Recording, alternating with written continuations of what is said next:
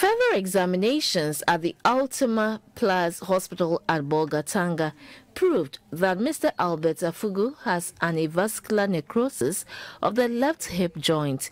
Mr. Albert Afugu says he cannot move his legs without the support of a walking stick. He is therefore appealing to philanthropists to support him financially to enable him to undergo the surgery. As I'm with him, he's going through a lot of pain. In the night, he can't even sleep. To go to toilet is a problem. He can't squat. To even bath, we have to look for a stool and put it there for him to sit down.